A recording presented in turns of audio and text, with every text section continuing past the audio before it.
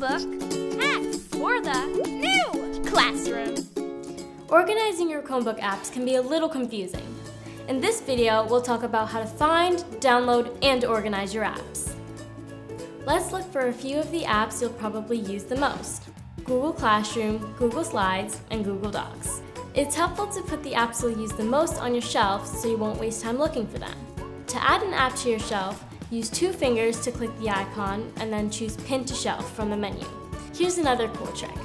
If you want to put apps together in a folder, just drag one onto the other and voila! Then just name your folder. To download a new app, click on Play Store, search for what you need, and click Install and then Open.